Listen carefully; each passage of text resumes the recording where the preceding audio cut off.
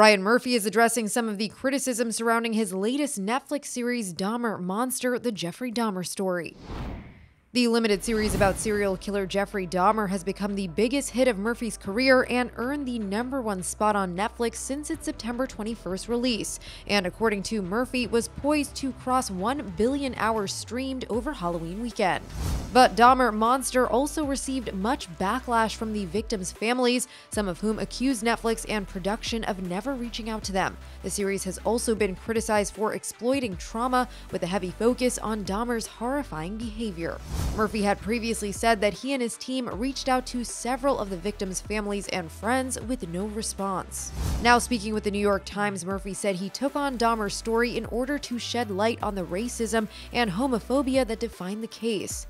It was the biggest thing I've ever seen that really sort of examines how easy it is to get away with things with the white privilege aspects.